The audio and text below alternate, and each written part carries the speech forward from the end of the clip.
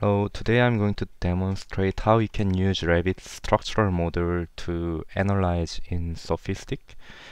Um, in this model is one study model that we could use it. It's a high-rise apartment building. Structural model is done by our partner architects.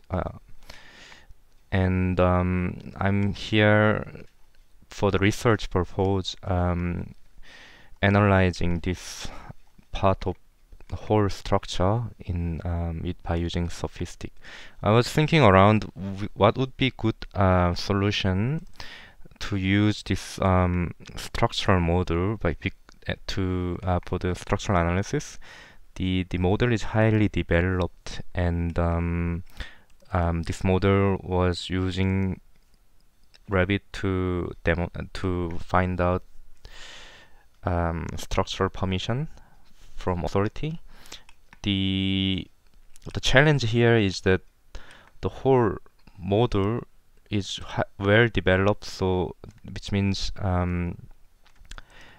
it's not easy to convert simply by using Revit analytical model surface. So we thought about some solution and end up exporting Revit model to Rhino, and in Rhino using some grasshopper definition in order to organize calculation model, the analytical model. So I'm going to here so far test it for podium and the whole basement structure. And if you go to, for instance, the whole 3D, yeah, that structure to begin with, I'm starting to calculate it. Of course, in Revit we can convert geometry to use analytical surface, but I found that it's way too slow and very difficult to deal with the model to organize. It's because Revit is very slow for analytical model analysis, and I was thinking maybe there would be better solution. So for instance, with Dynamo we could select the whole wall structure, and then at the end we extracting the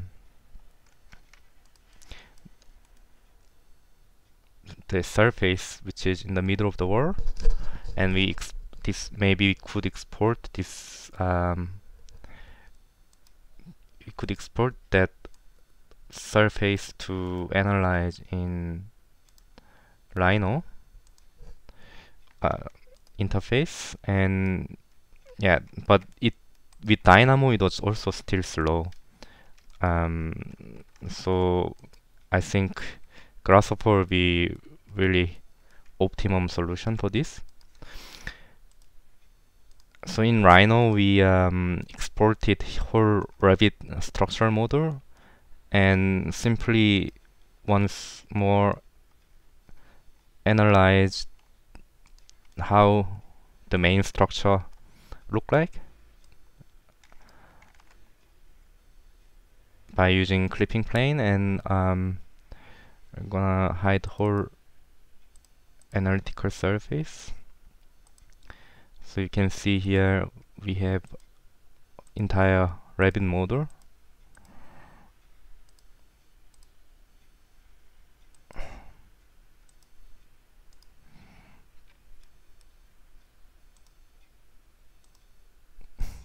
And yeah, we can quickly take a look the model, how it built it. As you can see, there are many different types of beam and columns that we could set. First of all, the database in SSD, and then we organize this structural model using Grasshopper. Of course, Grasshopper is not 100% ensuring the analytical model organization, because the model is way far developed for construction detail. So in this case, I just extract the most possible structure. Just default most possible structure with the geometry pipeline. For instance, here the wall center line we could extract with Grasshopper, and analytical surface for the floor, foundation, and ramp and columns, and also the beam by extracting iso curve of the geometry. So at the end we analyze it with the SOFiSTiK. I was thinking to use Grasshopper to SOFiSTiK directly, but in my opinion, in this case, when it's quite complex geometry is already proposed, then I think just using Rhino interface with SOFiSTiK is more beneficial than Grasshopper. I'll show you why I think in that way. For instance, now we go here the Rhino interface, and that's I just extract only the basement and atrium of whole structure. After Grasshopper definition, we baked each members and surface area according to the construction drawing, and here we have analytical model for SOFiSTiK. And of course, the first benefit I found is that even though we use Grasshopper, there are a lot of cases we have to manually fix some connections between slab and core, because the geometry from Grasshopper is also not 100% perfect to analyze the structure. So for example, if I isolate that, the slab profile is already quite it's not simple geometry for structural analysis, I can say. So that's why many cases I have to manually edit in Rhino.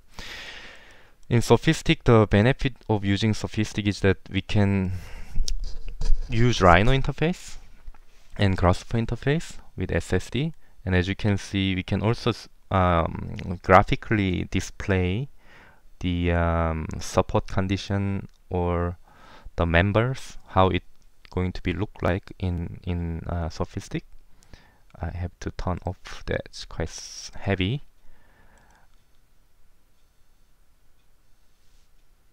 So, and we can also see how the geometry going to be look like after initial analysis, which means we can select the whole structure, and we can also combine and bake them to a mesh geometry.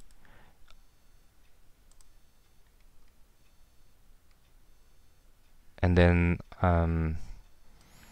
we could see which area is giving us a running, or the whole mesh structure, which part is not 100% clearly assembled for the structural analysis. You can see this nice mesh geometry from SOFiSTiK result. And also because when we analyze or calculate from SOFiSTiK, it gives some reference number in terms of error area that we can find the components from Rhino interface. For instance, we can use this filter tool, and I can say curve or surface, which is the element number In this case, here I can see, and if that is the one element from SOFiSTiK calculation, then I can simply select that, and I can take a look what is the error, and we can fix in Rhino really quickly. Because using Revit is really difficult to achieve this analytical model accurately edit, because the physical geometry and analytical model is kind of linked in Revit, and that is really difficult to organize for structural analysis. But in Rhino, there is no such constraints, so we can easily modify the whole structure for SOFiSTiK.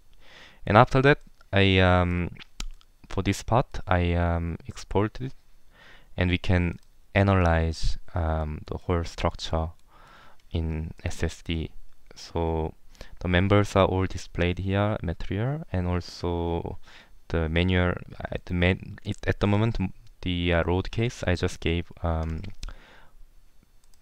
simple dead load, and as you can see, we can see the weak part of the building. The only thing I am not quite sure about this SOFiSTiK is that here for this SSD file size becomes over 3 GB, which is quite heavy, but I'm happy that it can be analyzed, and I can, as an architect, it's difficult to understand sometimes which part is weak, but with SOFiSTiK I could really go through the weak part of the building structure. And in result, with WinGraph, we can go more intense analysis in terms of displacement or deformation of the structure. And yeah, so until now I'm showing the workflow, and we can take a look some result in the next slide. The following video I would like to finish the entire building structure for whole structural analysis, and hopefully I can upload soon when I finish the analysis. So at the end of the day, the agenda for this structure is analyzing this whole structure of the high-rise building. Okay.